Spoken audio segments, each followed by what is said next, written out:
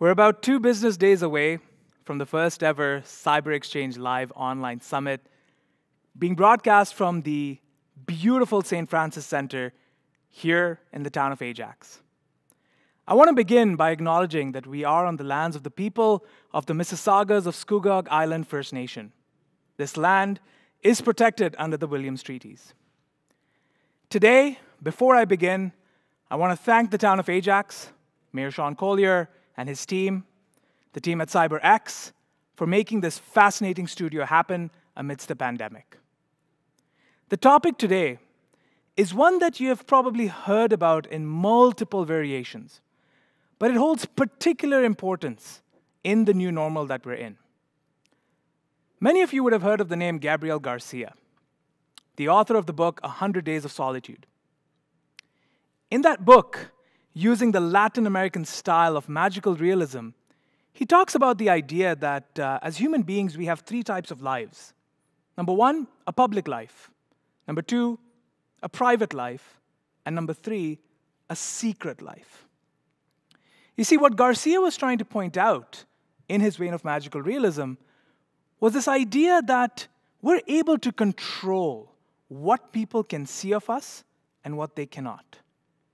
But fast forward to today, when you look at the worlds of the online and the offline, and how the lines are blurred, perhaps not even non-existent to a certain degree, what is private or what is public and what is secret can no longer be clearly seen or clearly understood.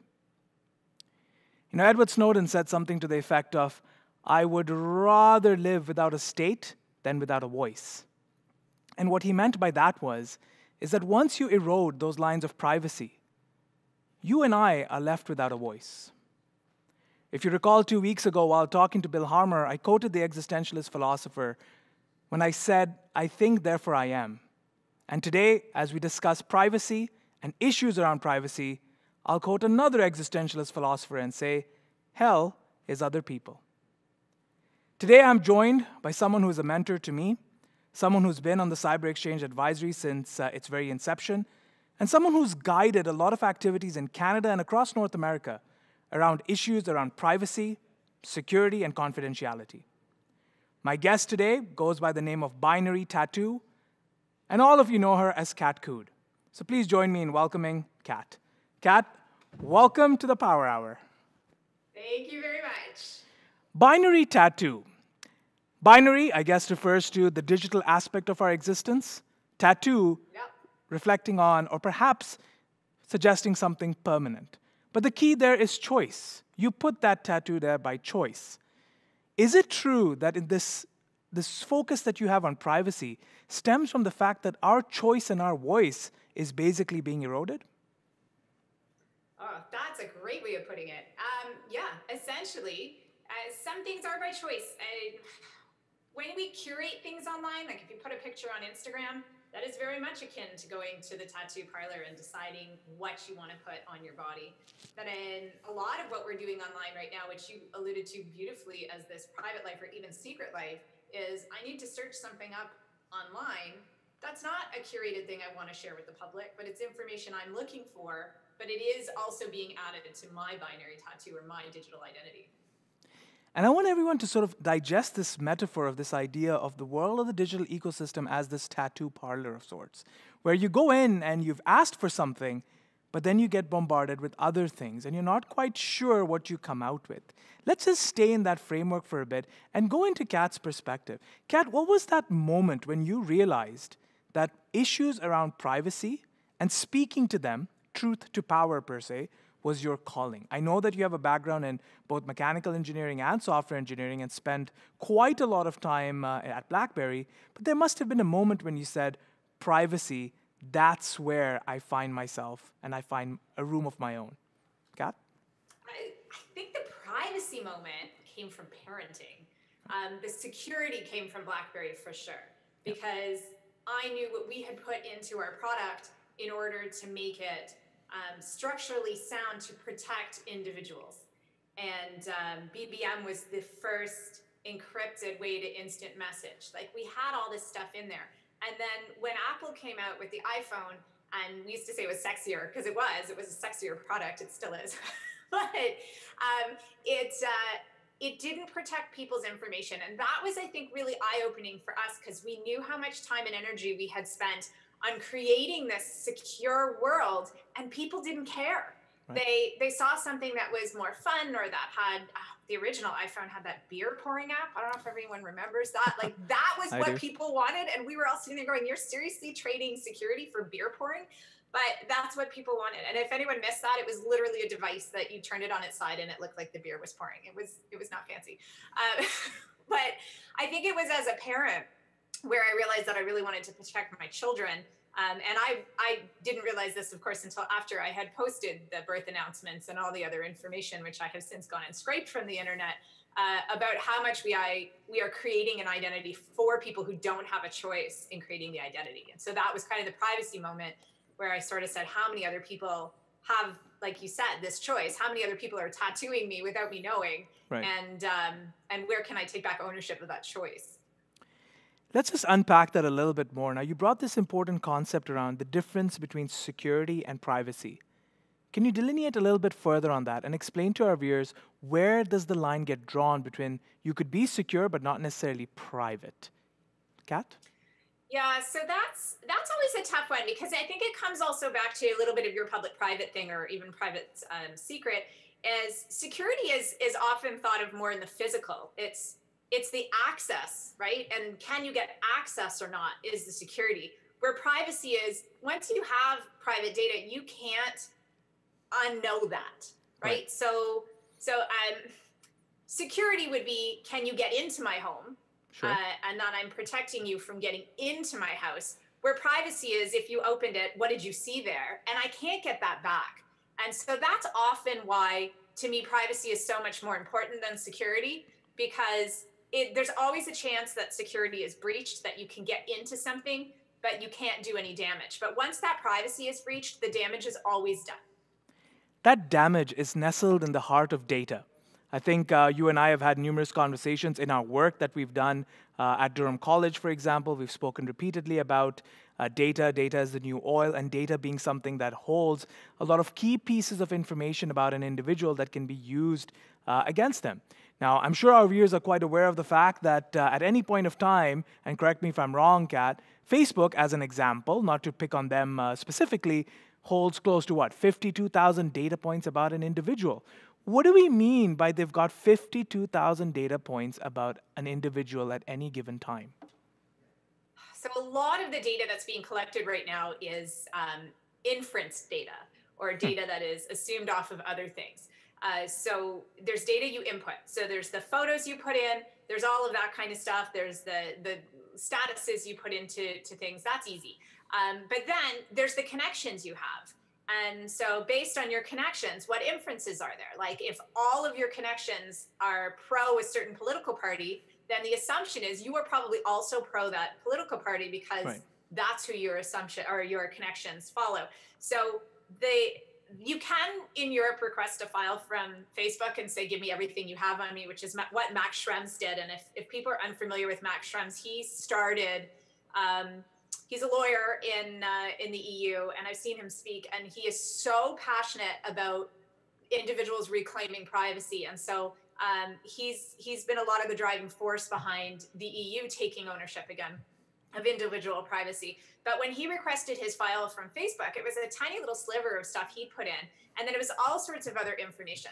So when we talk about other people owning our digital identity as well, I could decide never to add my phone number to any online service, but you have my phone number. So if you go into an online service and it says, hey, can we help you connect with other people? You could say, sure. And now that service has my name, my email address, my phone number, and let's say my birthday from you.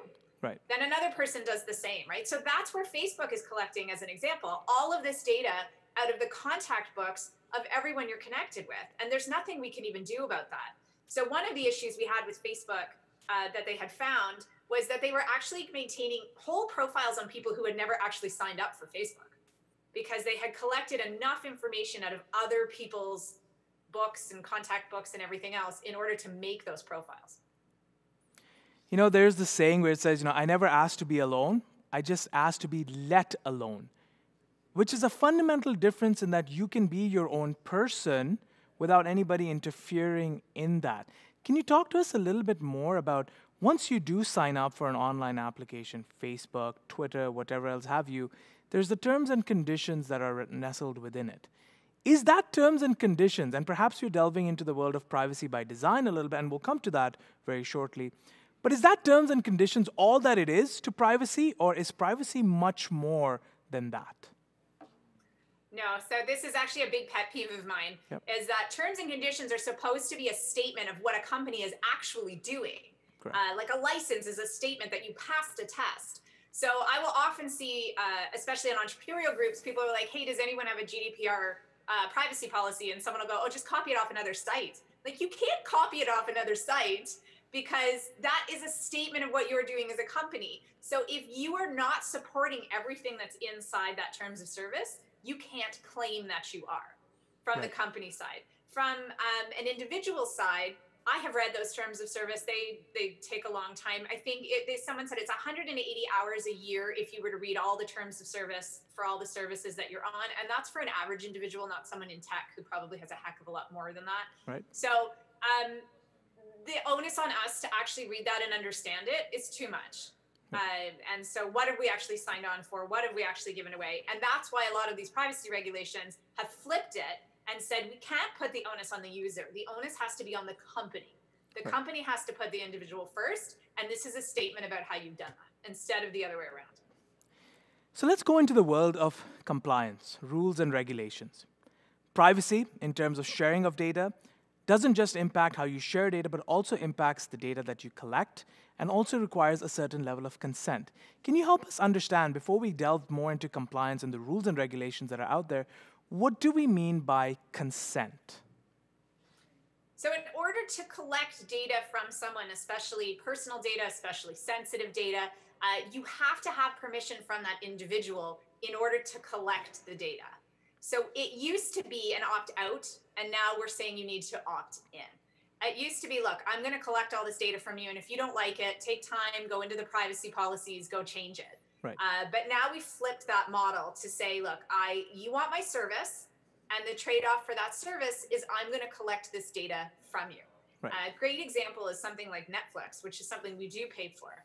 But in order to provide a view into their catalog that's targeted at us, they need to collect the data of all the movies that we've watched and if we've liked them or haven't liked them, right? So that's an example of when you sign up for their terms and service, it says, hey, by the way, we're collecting this data. And if you don't like it, then essentially that's not a service for you. Right. And I think this dichotomy of opt-in versus opt-out really brings up this conversation around the value exchange. You know, I often repeat this wherever I've given a talk or whenever I've been in closed settings, is that if it says free on the label, it's probably a price beyond what you're able. And the reason for that is quite simply nothing comes for free. And can you talk to us a little bit about what is this value exchange dichotomy that happens? Often people assume, yep, I'm on Twitter, you know, it's no cost to me. Well, if I go into the nitty-gritty, there is a cost for my connectivity, there is a cost for my device, but it technically looks as if it's free. When we talk about value exchange, how does an organization like a social media behemoth look at the value that they can attain from someone? So that's a good one. So there's a lot of different things. I mean, some things have more value. Pregnancy and babies are worth more. Weddings are worth more. Like, there's certain target audiences where everything is kind of worth a little bit more because that target audience is spending more money. But we always use the expression that if you're not paying for the product, you are the product. Yep. And essentially, it's a trade-off. So the example I like to use is I have a point system with my grocery store. And that grocery store, I have made back thousands of dollars in points because I use the system, but they know every grocery item I've ever purchased. So let's say I use that grocery store, but I only bought junk food from the grocery store and I bought all my healthy food from farmers markets. Sure. And then one day the company I'm working for decides to use that insurance company that owns the grocery store in order to provide health insurance. They could use data to say, look, you know what, this woman, Cat, she is only buying junk food. So we're going to mark her health insurance at a different premium because she clearly isn't a healthy eater. Right. That's not a full picture of who I am, but that is a way that my data could be used and abused, right? It's the same thing with a Fitbit. If you wear your Fitbit and then you take it off for a while, were you injured? Did you just not remember to put it on? Did you have a rash on your wrist and you didn't want to wear it? That the underlying data behind why you weren't being measured isn't there, but someone could make assumptions based on the rest of the data. And so to me, there's always a risk in that assumption. Like, what algorithm is going to look at my data and make an assumption about me based on some other information? Yep. And I think it's very important for our users just to get those of you who may not necessarily have an eye into how artificial intelligence operates. I think what Kat is talking about when she's referring to algorithms is that there are algorithms out there that are looking for trends. For example, in Facebook, there are 3 fundamental algorithms that plow deeply into what you're posting, for example, or into your pictures to see who else they can tag into it. The whole premise of all of these algorithms is to make associations, but as Kat also said, a lot of these associations are based on assumptions that have biases laden within them. Kat, explore this world a little bit more for us. I know I mentioned I want to go into some compliance and sort of peel through the layers of some of this. There are no secrets on the internet, and I stand firm by that. I'm sure we can go back and forth on that discussion. But can you talk to our audience a little bit more about, so if Facebook has a data set and Starbucks has a data set, why would they share it with one another, and who else would be interested in that data set? I think about 2 weeks ago when I was talking to, I think it was Bill Harmer, if I'm not mistaken, I mentioned something where it was a bit of a metaphorical statement, but I said, look, Starbucks is more of a technology company than it is a coffee producer or a coffee sort of making company. There's this need to share data between companies. Can you give us some examples of where this happens and why you're going to see this happening more and more and more? So really, it's a marketing ploy. All of it's a marketing ploy. So, I mean, I don't have infants, so I don't want ads for diapers. Right. But someone out there knows I love hoodies because I get so many ads for hoodies. And I finally got sucked into one company I kept seeing and bought the hoodie. So it does work, right? So there is that element of, I'd rather see ads for the things I'm actually looking for anyway than otherwise. And those marketing dollars, the companies would much rather target their marketing dollars into customers that are more likely to buy. Totally makes sense. But because of the quantity of information that they have, there's all sorts of cases where, like, Facebook will have an ad and they'll show that ad to 100 people in the area. Right. And then you have your email address, and then you go into that store with that ad. Like, let's say it was a Lululemon ad and it said, I don't know, pants are 30% off. And you go into Lululemon and then they say, can I have your email address? Well, you give them your email address, and now they've correlated the data that Facebook says, we've showed it to people. And then Lululemon comes back and says, okay, here are the 50 people that bought pants in the last week. And Facebook says, yeah, out of those 50 people, 30 of them were people I showed ads to. And so they're like, great, this is working. So I'm going to continue to give you money, Facebook. Facebook, you're going to continue to do this. But now Facebook has the knowledge that I actually went and shopped in the store. Yep. So it just keeps adding cyclically to people collecting and collecting and collecting. You know, perhaps you'll forgive me if I make this statement, but the gravity of the situation is quite severe. I don't think folks realize that. And often in my own head, I sort of parallel the situation we're in today akin with World War II, when the Axis powers had this caricature of what particular communities were like and what their tendencies were and what their patterns were. I often look, when I look at data, and I work a lot with different databases and data sets, as you know quite well, back of your head, that eugenics moment kind of hits in, where we've now sort of thought through how this data can help us create the ideal society and control the narrative and control the flow of things. I know this question has come up repeatedly, and it's come to my attention right now. Once again, I want to big up the CyberX team for making things really simple for me as a host, because I get everything poured into me on one screen, which is phenomenal. And that is this question about, can you talk to us a little bit about how instruments like Facebook or social media in general have been used to influence political patterns as well without us knowing? And I know everybody's referring to the Trump election. Your perspective on that?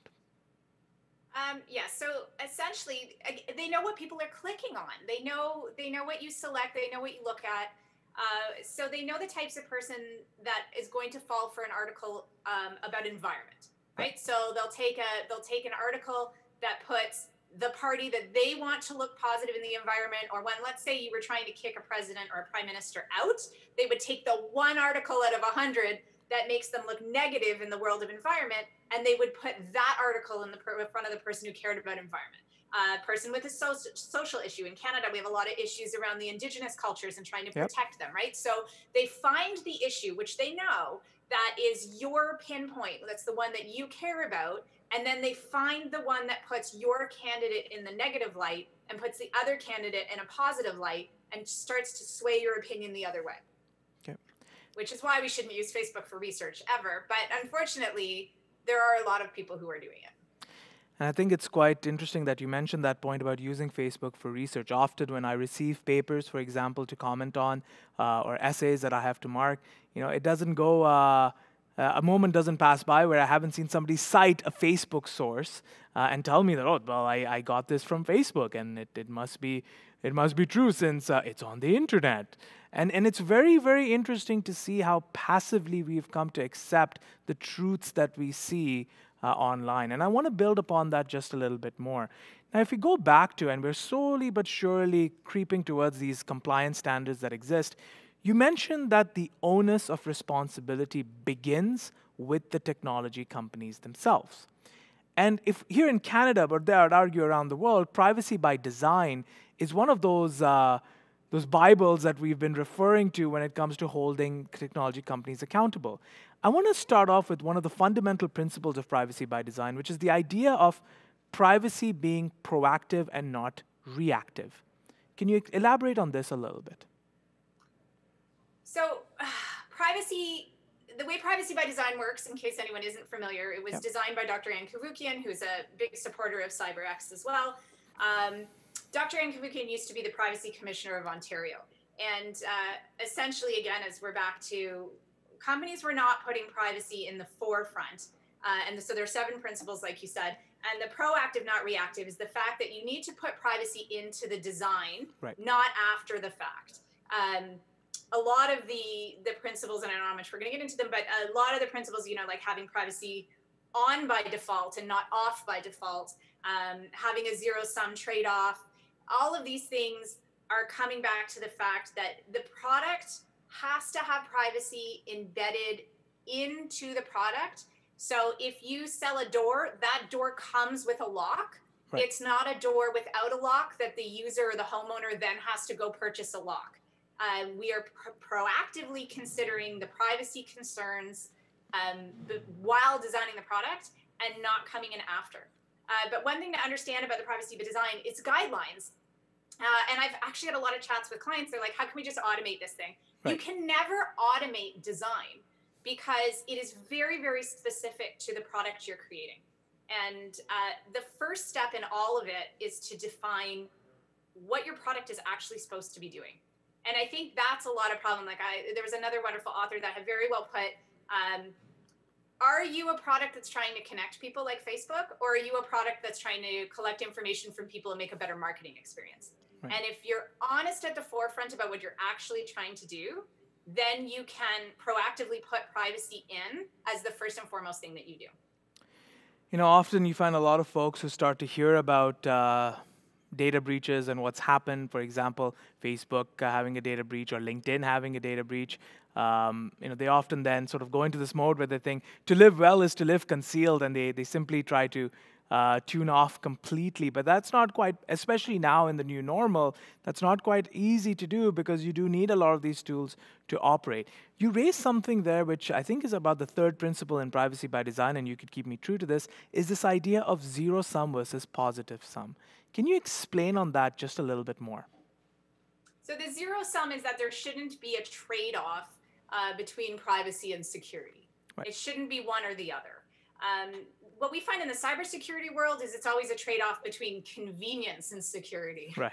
Right. That it's so ultimately it's that you can design a product that protects the access to the information and then also maintains privacy within that information. You shouldn't have to trade anything off. You shouldn't have to trade off any part of your design in order to protect privacy. There are ways to do it. The problem with all of this is it always takes more time and is more expensive. It is much easier to sell the door without the lock in it than it is to actually put the lock in the door.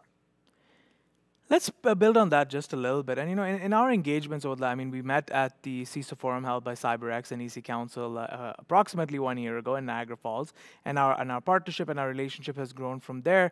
One thing that I've always noticed about you is a very structured approach, but a very tailored approach when you talk about privacy. When you talk to me, certain assumptions, and I don't mean that in a negative way, are made about what I know about technology. But when you talk to somebody who's actually sitting there and coding, you talk in a bit of a different way, and you use little different methods in order to get the point across. How easy has it been to talk to a coder, for that matter, who typically, if I follow the assumptions or the stereotypes, typically works behind closed doors? How easy is it for someone like yourself to go in there and say, hold on a second, as opposed to making privacy this add-on that we're going to put once everything is made, we need to embed privacy into everything that you're doing. What is that conversation like, and what are the challenges there? So the bigger the company, the bigger the challenge. With a smaller company, typically the developers are responsible for their own requirements. And so really what it comes down to is who's creating the requirements. Right. I know from having worked at RIM BlackBerry, when I started, it was small. I actually wrote my own requirements. And I got to make up my own features. And having been there a decade, then people were coming and saying, because I was then on the architecture team, and people were coming and saying, this is what it has to look like at the end. And then we had to build a requirement set around that. So going to a small company, to a developer and saying, look, you're making the choices here.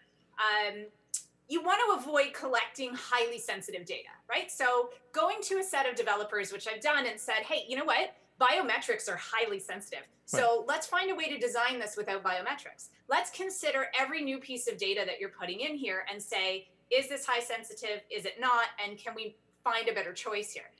That's an easy conversation to have, because again, they're making the choices.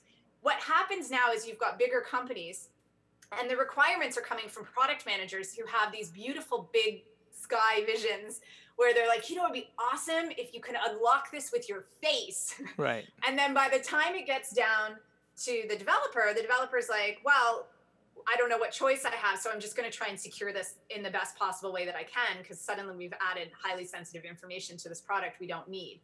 Right. So really what I like to try and explain to people is that there's a role for everyone here in privacy. It comes from the top. It has to be a priority. Again, we just talked about how it takes time and money to put privacy into the foundation. It is more expensive to program in privacy than it is not to. So it has to come from the CFO who's in charge of the money. It has to come from whoever's creating your requirements, that they understand what is necessary and what isn't. And then it has to go down into the development team to say, you guys are the front line of actually creating this stuff. Let's make sure we are limiting the information and securing the stuff that's there.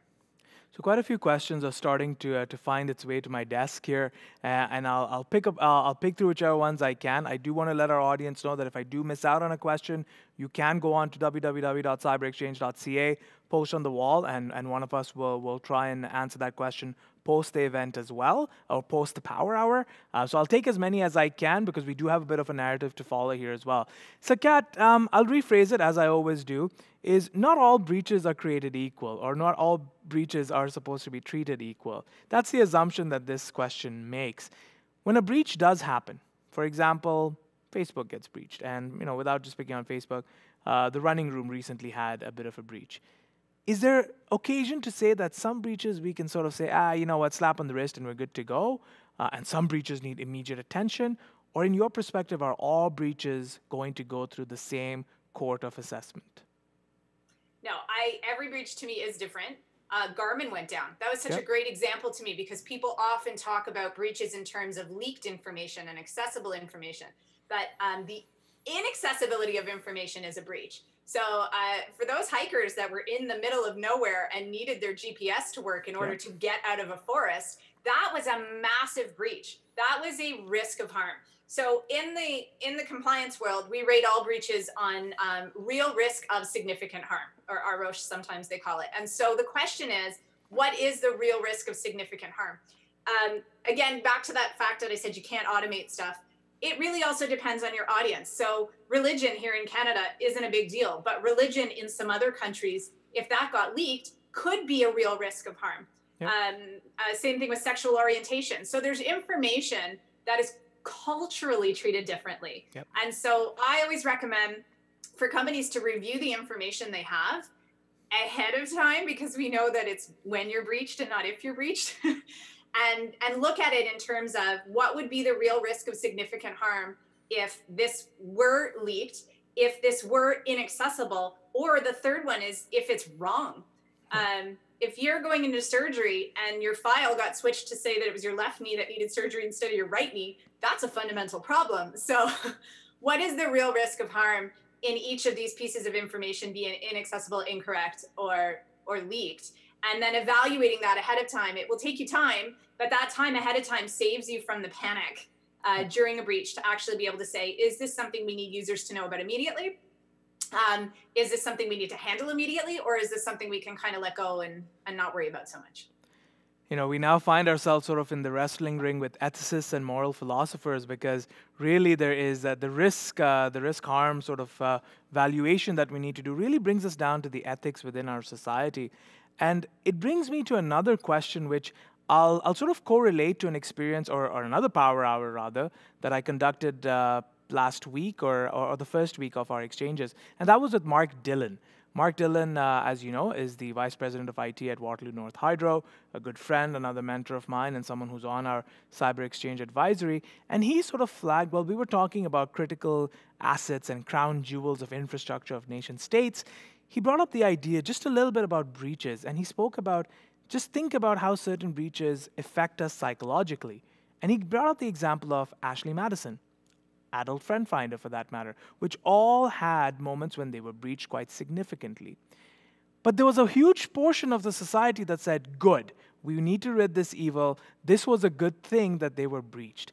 What's your optic into these kind of movements that say sometimes some programs need to be breached? I don't think anyone needs to be breached. I'm not a fan of adultery. I am not endorsing this. But again, I always find that I say like everything on the internet should be considered public. Yep. Because it will inevitably become public and permanent. So with that in mind, I'm kind of the if you use that product, you're using it with that caveat. And if someone didn't realize that could be made public and that was something that they were doing, then that is on them. Yep. So I don't feel badly for groups like that because they've chosen. There was a really big porn scam in the UK for a while where there was a free porn app, and then if you downloaded it, it was recording you, and then you were getting ransomware with your own recording. I'm like, to me, that was buyer beware. Like, you made that choice to download it. So I am very big on accountability in that sense, that if you're using something online, if you have to go into it with that knowledge, it could become public. I don't think anyone in the world deserves to have their information shared like that. Yep. And again, you're like you just said, it's ethical. I mean, there's polyamorous societies where that's not a problem, and then there are other societies where people frown upon it. Yep. And so I'm not going to make moral judgment on anyone. But like if we come back to like we were just talking about, like sexual orientation, certainly there are some countries where we don't care, and there are other countries where there are legal issues around that. So so that's a problem. Like if you had a Grindr app running in a country where homosexuality was illegal, you're going to have a problem if that gets leaked. Yep. So from sitting here, I'm like, that should never happen. Like, but again, there's someone there that's going, it's illegal, and if it happens, it happens. It's a really hard one. I don't think anyone ever deserves to have a list released. That's unfair. You know, I think hearing you, it sort of resonates with the idea, and I think Edward Snowden talks about this quite a bit, is this notion of privacy is not about that I have something to hide, it's that I have something to protect. And there's a fundamental difference between the two there that needs to be understood, which I want to parallel with the point that you brought up about the cultural aspect of privacy, the nation-state aspect of privacy. You know, in our own work together with your friends at Armor Cyber, we've been working on a project together on developing not necessarily an automated system, but a checklist using some form of data parsing that can at least get you to a certain score and then take you down a particular path. I'd imagine that the reports that we've produced sort of show you the path, and then you still need the guidance to walk through that step by step. Now, let's talk about this for a second. There were many privacy regulations that you had in there, some from California, some from Brazil, some from the EU. Let's bring it to Canada. What are some of the compliance standards that take effect in Canada that we need to be aware of? So we are under PIPEDA. PIPEDA is quite dated. It's is it an Electronics Document Act? It's a Personal Information Protection Electronic Documents Act. So at least it's electronics based. But unlike the health ones, which originally started non-electronic. But PIPEDA doesn't have a lot of legal legs. It's like, I always joke, it's the Canadian compliance, because when you break something in there, you kind of get someone knocking on your door in a very Canadian way going, excuse me, you sort of broke something, you might want to fix it. Like, we just had a big problem here in Canada with Tim Hortons, and I'm very interested to see how they get taken to task, because again, we don't have a lot of legal legs to stand on, which is where some of these new ones like GDPR and EU, they are fining people immediately. In Quebec, there is a Bill 64. Quebec is a totally different legislation. And they are able to enact illegal legislation against people that we can't. But this new proposed Bill 64 for Quebec actually has this right to deletion that GDPR includes. We don't have that in PIPEDA. So under PIPEDA, you are actually allowed, which is how this Tim Hortons thing came to light. People don't know. You're actually allowed to go to any Canadian company and request a full copy of your data. Right. You are also allowed to request to rectify any of that data. Correct. Where it stops is you're not allowed to ask to be removed from their system. And that's kind of the extra piece, again, that GDPR says that you can have that removal. The other thing that people may not realize is that every province has their own health legislation. So we talk about HIPAA all the time. HIPAA is actually American. It's the American health legislation. But every province here has their own. So if you are working at a company that is, especially now going online, if you're taking, let's say you're even like occupational therapists, if you're taking your product or your service into the tech world, you now have to be compliant with a whole list of health regulations that are specific to doing online health. Right. And I think it's very, very crucial that we start to unpack this just a bit more. And there are two other questions that I'll sort of mix into one. And that is, and you sort of look at the Brazilian and the EU situations and the EU compliance standards a little later on. But how does compliance or how does privacy sort of take effect in different industries? You know, healthcare very particularly, you know, you've brought examples of it. But what about in the world of HR, for that matter? What about in the world of finance? How does privacy regulation sort of kick in over there? Are there specific ones, or is the idea in Canada that we've got one master regulation and that's supposed to be the altar before which we all bow down? So the banks have their own regulations, so we'll keep that separately, right? Sure. Like, so from a financial perspective, they have their own regulations. But really, it's about this day and age. You're quoting all these beautiful philosophers, and I'm going to quote Dr. Malcolm from Jurassic Park. And well go done. back to the. I will go to quoting Ali G very shortly. Don't you worry. He will come back, so we'll be good. Just because they could, they never thought whether or not they should, right? And that is, we are Jurassic Parking all over the place. Right. We're collecting a finite amount of data that we require in any industry. And now people are like, you know what? I sell shoes, but I'd really love to know how old you are and where you're coming from so I can market better. But ultimately, you don't actually need that personal information about me.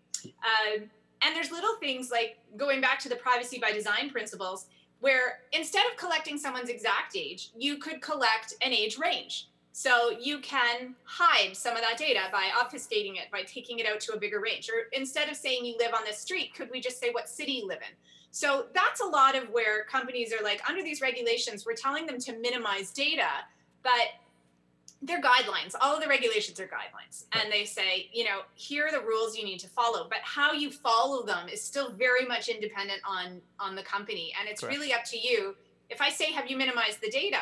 You could say yes, but have you, right? So you really need to go back and sit there and go, okay, well, again, I'm collecting exact age. Do I need to do that? Do I need to know someone's religion? I don't need that. That's a highly sensitive piece of information. If I eliminate that, I don't have to protect it. That actually makes my life easier. So so the regulations are providing guidelines, which are great, but there's still work to do on the end of the company. You can't just automatically, like you said, we provide an automatic assessment, which is what you and I have been working on to assess where people are in compliance, but actually getting the work done, it's still up to the individual company to make sure they're following that. Great segue into this idea of, we're seeing, different countries have got different standards based on whatever their circumstances are. There are different political circumstances, economic circumstances, cultural circumstances, and moral standpoints that different communities take. We have GDPR, which, if I'm not mistaken, emanates from the EU. We have standards coming out of Brazil. Could you summarize some of those standards, but also point us perhaps to a direction of a particular country or community that you feel has sort of got it close to on point when it comes to understanding privacy? Kat? So, okay, so it always comes down to innovation over individuals or individuals over innovation. At this point, the U.S. is kind of a free-for-all. They've much been pro-innovation. So do what you can as fast as you can. There are actually individual legislations in most of the states, but they're small. CCPA, which came out in California last year, or this year, technically at the beginning of the year, is the first one to really impose restrictions on, as we talked about, consent, making sure people were opting in to have their data used. And they also have this right to deletion, which, just to be clear, because that one gets mixed up all the time, the right to deletion is, I don't like that Google result, remove it. That's not what that is. Yep. The right to deletion is, hey, Facebook, I want off your service. And that doesn't mean I want my profile removed. That means I actually want you to go back in your servers and take out every record you have of my ever having been on there and stop processing that information. So that's the removal part that we're missing. The EU, as you mentioned, which is the GDPR, is very much individual over innovation. So that's individual first. Brazil's LGPD, which was supposed to come out, but it's delayed, it is the same as pretty much GDPR. And PIPED is in the middle. We are really very much a little of this and a little of that. So PIPED's rules are very individual first, but again, the enforcement isn't there for the companies to comply with them. Right. What we are seeing come out of new legislation coming out of India, with the India privacy law, is a lot more of what we call data sovereignty, which is where we're starting to tell companies that data must be maintained in the country at which it's collected. Okay. So if you are collecting from someone in India, that data now will need to be stored on Indian soil, and you can't bring it back to an American company. Where we saw this recently was, as I brought up Max Schrems. Max Schrems had brought this thing against Privacy Shield. So if anyone is unfamiliar with Privacy Shield, it allowed companies to take data from the EU into the US and store it. And it said, you know, it's encrypted, it's being transferred properly, it's fine. But the minute it was stored on US soil, it fell into the US acts, and the US acts allow the government to get into that data at any time with very little reason, which was Edward Snowden's whole issue. Right. So Schrems has been pushing this for a long time, where he said, that doesn't make sense with our GDPR.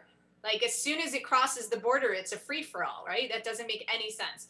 So they took that away very recently, and now if you're in the EU, you do need to store in the EU. You cannot transfer over to the US anymore. Okay. You know, since you brought up Edward Snowden, if I recall, he had said something. Well, he was the one who sort of said, right, that privacy is not about that I've got something to hide. It's that I have something to protect, and it's about the notion, or this crazy notion apparently, that I want to share with the world whatever I want on my own terms.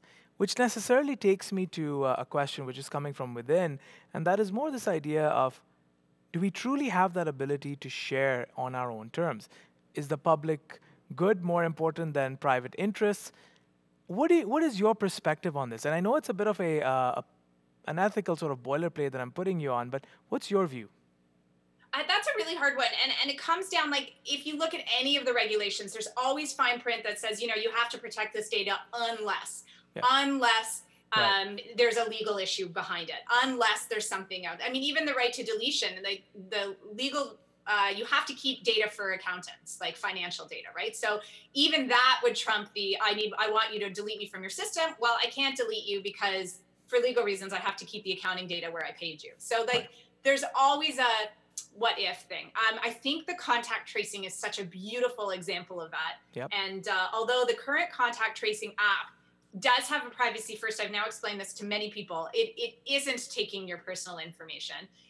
It really is doing it in a way that is quite good for privacy, but at the same time, it's a greater good thing. Yeah. So I had a problem with my laptop, and I had to go in the mall and go to Apple to have it fixed. And they took my temperature. And it was such a weird invasion of privacy to me that I'm standing in the middle of the mall and they're taking my temperature. And I understand from this COVID perspective why they're doing that. But I'm in a public mall. And so if I had come up with a fever and they turned me away, I am now disclosing that information to everyone around me That you've got that I have a fever. I didn't consent to that. I just kind of walked up to them and I didn't have a choice. I had to get in the store. They're holding up this thermometer. Like, it was all a really weird experience.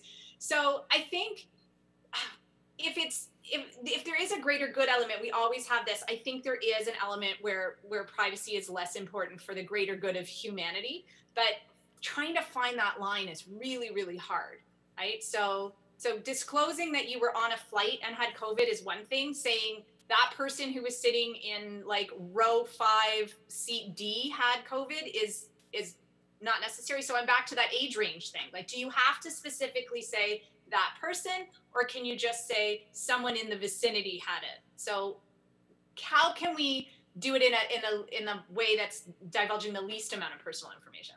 Yeah. Again, weaving in another question is this idea that, great, we've got these compliance standards, we're continuously making the public more and more aware about the conversation and the narratives around privacy. What are the legislations intended to do such that if someone does breach, by someone I mean a firm, a technology firm, or whatever have you, has actually breached one of the legislations, what happens then? Is it just, hey, fix this and you're good? Or is it just a fine and fix it and we'll see you when you have your next breach? What value does all of this compliance regulations bring if the measures that are taken to respond to a breach are not strong enough? So there's a lot of things at play there. So the first thing is all the regulations have notification guidelines, which is all very important, right? So it could have been like, oh, look, there was this breach 6 months ago and we neglected to mention it, which still happens with big companies in the States. We have 72-hour turnarounds. We have to let the Privacy Commissioner in Canada know if we've been breached. Under EU, you have to let the individual data protection authorities know that you've been breached. So there is now more accountability behind, okay, I've had this problem and I have to let them know. Back to that real risk of harm, if it is a very low risk, if you misplaced a file for an hour and then you found it and you know nobody looked at it, or if it was one individual's file, then that's a low risk, right? You sent out a list of email addresses that aren't really private email addresses, low risk. But if you sent out an Excel spreadsheet that wasn't locked, that had a bunch of credit card numbers on it with matching names, high risk. You need to let those people know as soon as possible so they can mitigate. The way the fines work is very much on due diligence, because we already said it's not if you're breached, it's when, right? So the fines are very much based on, did you do everything you said you could do in order to protect this information from both a security perspective and a privacy perspective? Are you storing credit card numbers when you don't need them? In which case, you're going to get fined for that because you didn't need them. Are you storing them because you sell things and then you tried to do everything you could and you still got breached?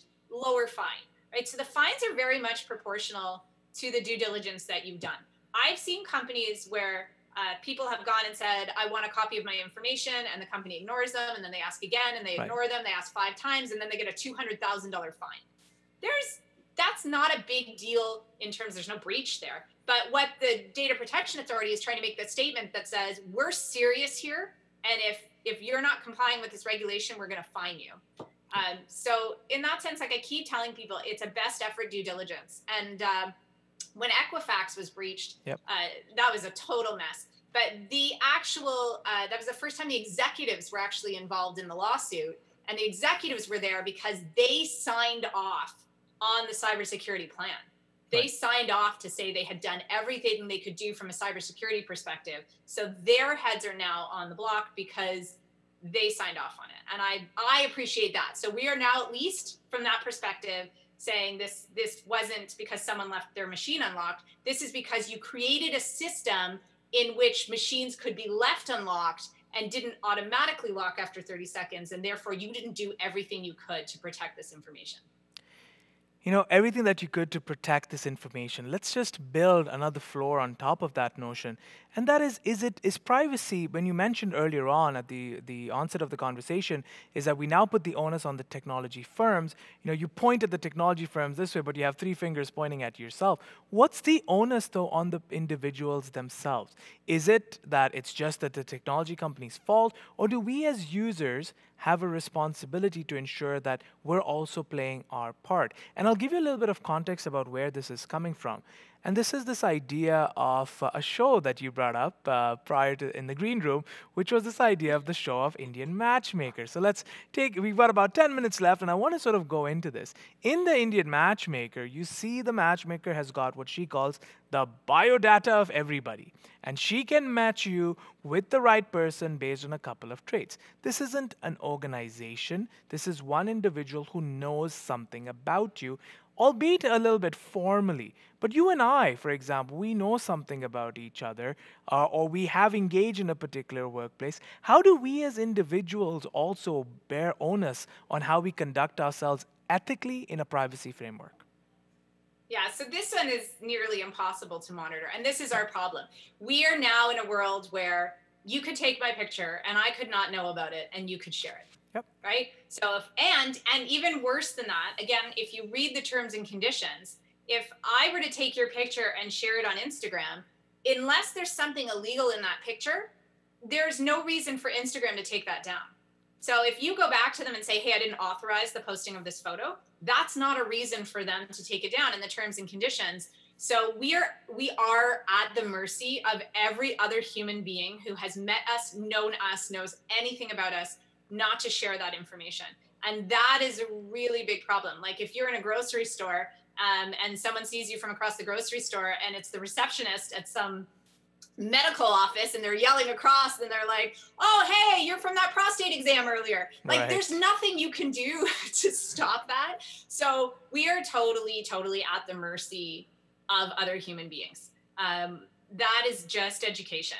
And unfortunately, like I don't post pictures of other people's children because I'm sensitive to this issue, but I have had many a time to go untag myself from photos that I'm in or that my kids are in, or ask other people to take them down. But even at that, I can't make them do it.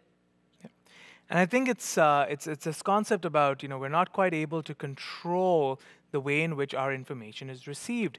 I've followed you quite a bit on social media through Binary Tattoo, and you talk a lot about this idea of even how we take our pictures, not just what we take pictures of, but how we take pictures. Can you walk us through the next few minutes? We've got about 8 minutes. For the next couple of minutes, can you talk to us a little bit about some good cyber hygiene practices? For example, you've often made this statement, and I side by it 100%, is don't just take a picture of the Zoom meeting without asking everyone. Right? Or don't just take a picture of yourself taking a picture with a meeting happening behind you because it has certain repercussions.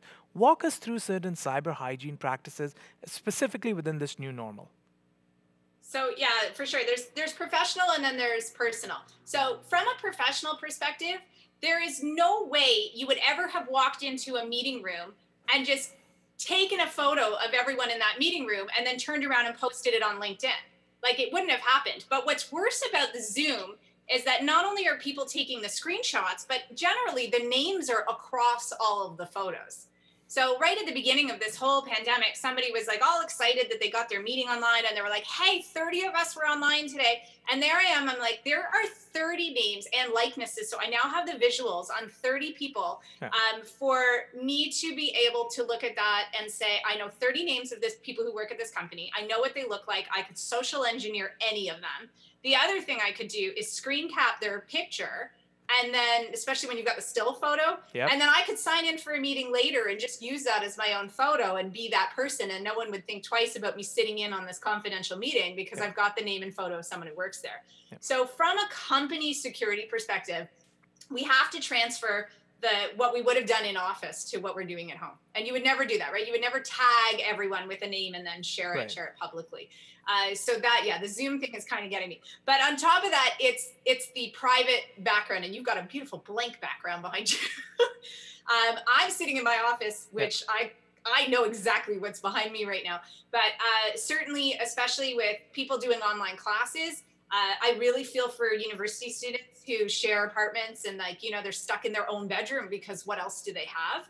But trying to find that corner of the room where your background isn't all of your private information with the name of the high school you graduated with and an award of something.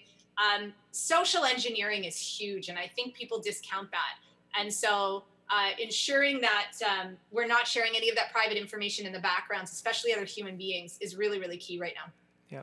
When you talked about the idea of social engineering, I just want to take a couple of seconds to just let the audience know that when you are attending the Cyber Exchange, I believe, and Maddie can probably keep me true to this, I believe on the fifth day on Smart Communities, we have a group from Trinidad and cybersecurity folks from Trinidad and Tobago that are going to be talking about issues around cybersecurity and privacy in their communities, but also particularly about SIM jacking that is happening in Jamaica, which is rooted in the principles of social engineering. And secondly, we also have Dr. Ann Kavukian, who's going to be talking on day one about the contact tracing app and privacy around that. So make sure you mark your calendars for that. Kat, we've got another 5 minutes, and I want to jump into this whole aspect of your persona and how you've been this champion and advocate around privacy rights to the point where you've found every occasion that you've had the chance to speak up about it, you have. And one thing that I've learned from the way you engage is that, you find a lot of people say, I don't care about privacy because I have nothing to hide. And you've often turned around to them and said, that's akin to saying, I don't care about free speech because I have nothing to say. You sort of position privacy as a matter for all of us to be involved in and all of us to play our part in. Can you recommend maybe a book or a movie that our audience should watch to sort of get their heads into why this is such an important issue, but more importantly, around what can we all do to ensure that we're playing our part in making our privacy frameworks more efficient? Yeah, well, definitely awareness. That's the number one thing, is just being aware that every time you're online, again, everything that you have, and I have numerous examples of my own private information being suddenly posted on a social network due to a software bug. Yep. So, everything you do online should be considered, again, public and permanent. And so with that thought, do I want to put out this? Do I want to add to my tattoo? Because like a real tattoo, you can remove things online, but it is painful and it is expensive. And once it's out there, it's out there. From a movie perspective, I think The Great Hack, which was on Netflix, Yep. is a really easy consumable one because it's down at a level that everyone can understand. If you're just a Facebook user, if you're highly technical or not technical, it breaks down the whole Cambridge Analytica thing. And I think it's a really great example of a mass collection of information that's being taken. It's hard now to pinpoint it. The one other example I always give people is I get a lot of parents who'll be like, my teenage girl keeps posting bikini photos on Instagram because people don't appreciate the audience it's going to. They, in their heads, want the 4 people they want to see that photo to see it and not anyone else. And so I have given this advice to more parents than I'd like to admit, but I will say, do you have like a male middle-aged friend, and invite them over and then have them say to your daughter, oh, hey, nice blue bikini in that photo yesterday? Because nothing will get someone to make a private account faster than the knowledge of who can see their stuff.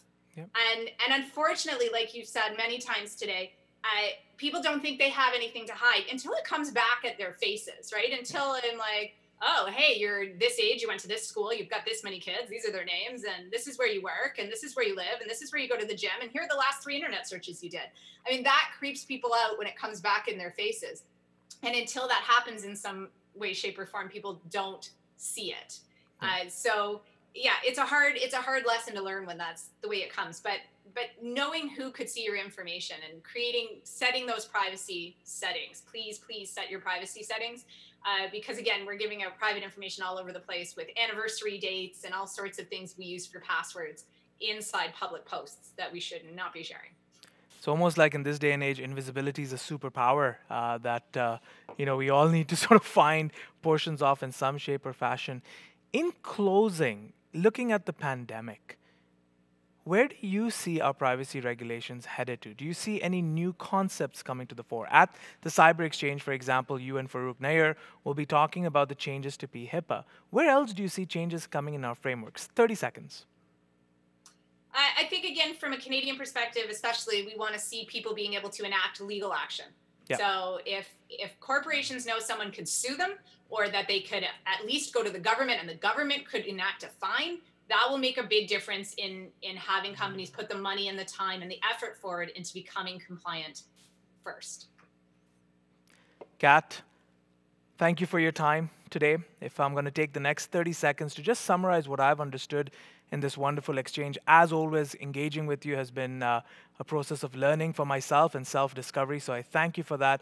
And to our audience, as Kat sort of alluded to, I like to sort of relate what we're hearing to other aspects of literature or other academic practices that you and I may be a part of. Many of you would have heard of the name Khalil Gibran, a very well-known poet from the Middle East. And he says something about secrets and private lives. And he says, if you tell your secrets or your private disclosures to the wind, don't be surprised if the trees find out about it. Case in point is that there are no secrets on the internet. There's nothing that you can necessarily hide without leaving a breadcrumb of sorts. And that breadcrumb, picked up one after the other, can tell a story and a whole loaf of a story about you that you really do not want the world to be consuming. So be careful, be cautious, be open to new ideas, but always look at what you are providing and at what cost. I really like that notion of what is the value exchange when you're using a particular platform. You know, when we spoke earlier on and we spoke about this idea of privacy is not about having something to hide, but something to protect, we went back to this notion of protect from whom and protect from what. And information given in the wrong hands can result in some of the eugenics-like practices that I inferred to earlier on.